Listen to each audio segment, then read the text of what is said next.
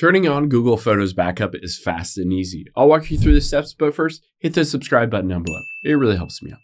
Thanks, guys. Now, open up the Google Photos app on your iPhone, Android, or any computer, and you're going to tap on your profile at the top right. If you haven't already done so, log into your account, and you can see here backup is off. I can just hit turn on, and I can choose storage saver or original quality, and over Wi-Fi or not, and hit confirm. Now, at the top right, you'll be able to see that basically blue circle. It says backing up 16,000 items. If you want to see what is currently backed up, you can open up a web browser and just go to photos.google.com, and you'll be able to see which photos and videos so far are backed up onto your phone or basically into the Google Photos Drive, wherever it may be. And you'll be able to get basically an idea of the progress as it does go through that process of backing it up, and you're good to go.